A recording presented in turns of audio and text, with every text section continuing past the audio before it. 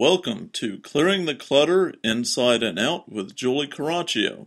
Every Tuesday at 1 p.m., Julie interviews experts on all areas of clutter: physical, mental, emotional, and spiritual. Learn easy-to-implement tips on how to release clutter and get organized to create the life you choose, deserve, and desire. An award-winning professional organizer and coach, Julie also shares suggestions to help you live clutter-free for a more joyful and fulfilling life. Frustrated by clutter and ready to let it go? Need some easy-to-implement steps? Taken that first step but need a little more guidance?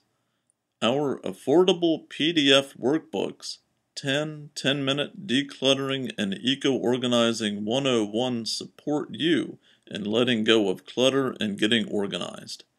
Check back, as we are always adding items that clients and consumers request. Learn more at reawakenyourbrilliance.com. In this month's bonus, I'm going to discuss a couple of ways and exercises to help you release clutter. I had a friend move to Hawaii last year, and she got everything she owned into 2 suitcases and 2 carry-ons. I can't even imagine that. She really had to pare down to what she needed. For a lot of us, that can be a huge challenge. So here are some exercises to support you in releasing clutter. What if you were moving? If you move interstate, it's done by weight and distance. When I moved from Los Angeles to Raleigh, I got rid of just about all my furniture. I didn't have any kitchen table, I didn't have any couch, TV. I got rid of all of that. And I had a bedroom set and some twin beds that I inherited. But again, it really wasn't a lot of stuff. I was living in a 2-bedroom condo. Almost 10 years ago, it cost me over $3,000. We'll be moving within a year or so, and we're going through stuff now because I know it's whatever we take, we're going to pay to move it.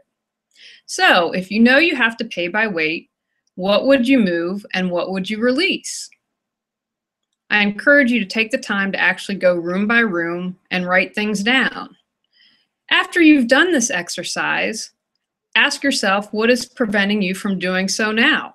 If you would release it when you were moving, what's holding you back from releasing it right now? Here's another thing to think about. It's not pleasant, but what if there was a fire? What would you save? I can't even imagine what it would be like to have my home catch on fire. It would be devastating. So a nice reminder to make sure you have fire detectors and your batteries are up to date. When we change over for daylight savings time and in winter for savings time, that's a great time to change your batteries. Some of the things I know I would grab if we had a fire include, of course, the most important thing, our cat Joey, although he'd probably be out the door before we are.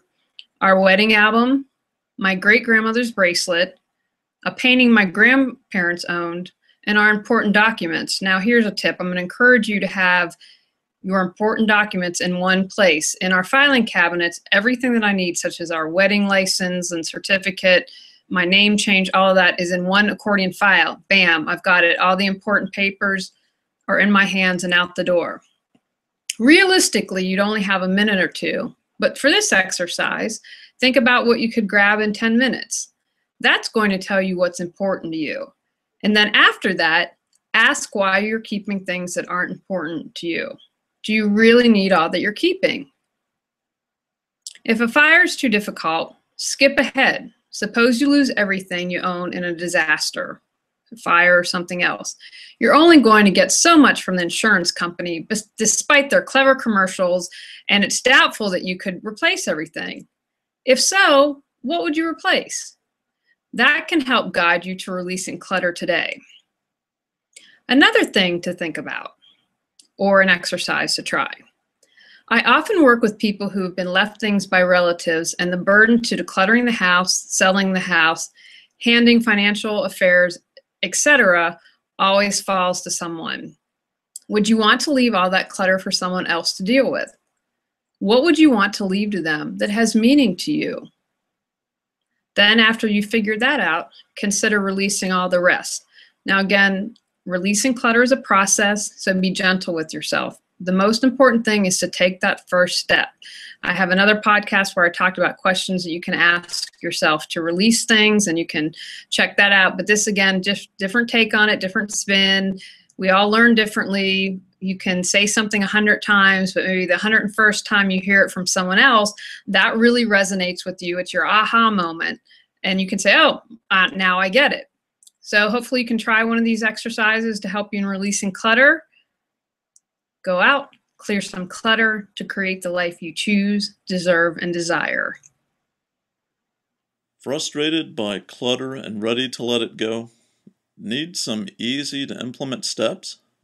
Taken that first step but need a little more guidance? Our affordable PDF workbooks, 10-minute decluttering and eco-organizing 101 support you in letting go of clutter and getting organized.